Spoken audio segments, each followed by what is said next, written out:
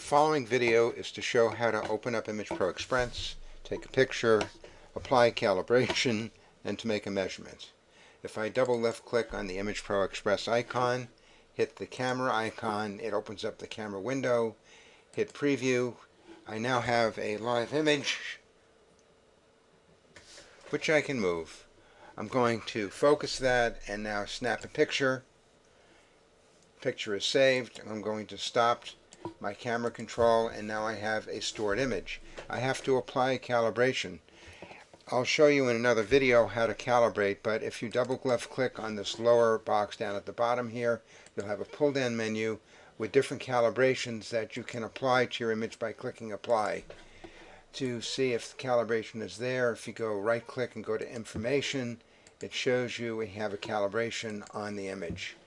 It's irrelevant as to what the calibration is in this case, but basically you want to make alignment measurements.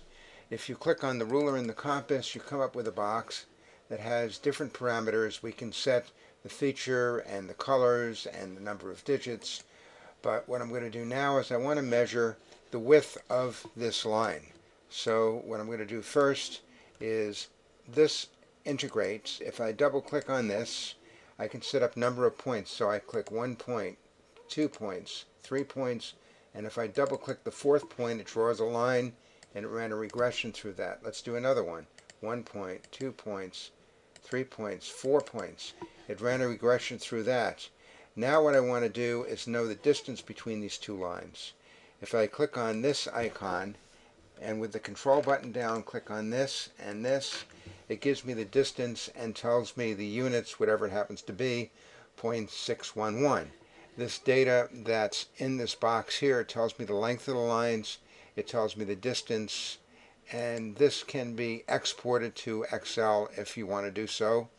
These are just overlays. If I want to make them part of the image, I can go to measure and snap measurements, which now created a second image. This image has these burned on, which can be saved. That's basically how this is done. I'm going to stop the video now